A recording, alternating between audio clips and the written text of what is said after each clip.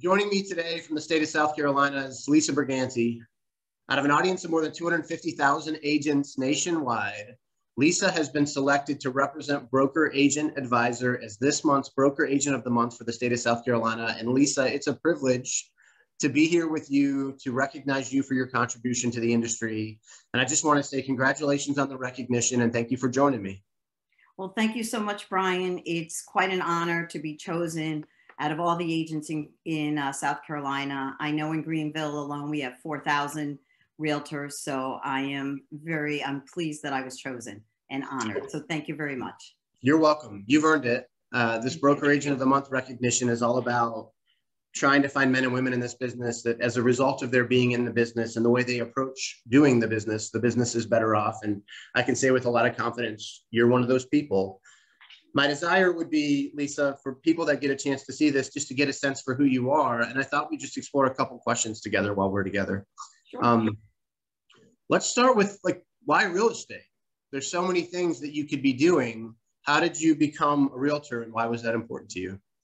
Well, it goes way back. I had a degree in fine arts. I did my art for a while and then ended up getting divorced, needed a real job.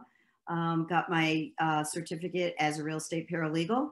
I did that for 16 years. And then I worked for First American as a title rep for 8 years. And then we relocated to Greenville, South Carolina. My husband had a job transfer and I said I was done with corporate America. And when we got here, the next obvious step to me was to be a realtor. So I had all the real estate. You've seen the whole business, right? You've seen every facet of it. Yeah. And so you have a lot to bring your clients in terms of your experience, not just having success as a real estate agent, and you've been a part of all of it. Yep. You have seen all sides, and a lot of people, maybe you had a different perspective getting in, but a lot of people have this perception that real estate is easy and that everybody in it makes a ton of money. And the reality is this is a really tough business. And it's typically a lot different when agents get their license and they get into it than what they thought it would be. What do you find most rewarding about it? What is it that has you excited to stay in this business and stay producing like you are? Well, I enjoy people. I'm a people person, so I love meeting new people. I have a big sphere in only 7 years of being down here. And I enjoy the chase of the deal. Mm-hmm. It's never about the money for me. It's just about, it's one more family I was able to help. Yeah. So that's how I look at it. Yeah, that's awesome. I was curious. I found a testimonial. I always think it's good to share what someone that's gone through that transaction with you from the other side, someone you represented, how they would describe that experience. It said, Lisa is an amazing person. After moving 1,400 miles into a new area and not understanding the Greenville housing market, it was a blessing to find Lisa. I actually enjoyed driving all over Greenville looking for houses because Lisa made it fun. However, when it came time for business, she was on her game.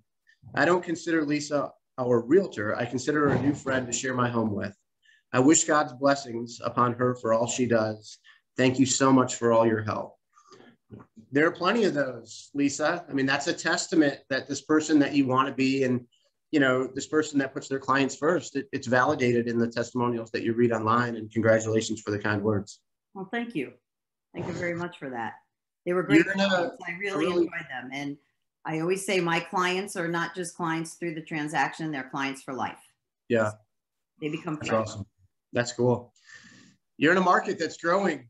I'm obviously, I don't live that far away outside Atlanta, and you're in Greenville, and I hear all the time about all the hustle and bustle and things going on there. Realistically, you could do this job anywhere. What makes Greenville, South Carolina such a great place to live, work, and play? Oh, I love Greenville. We came from Connecticut. We just love the downtown area.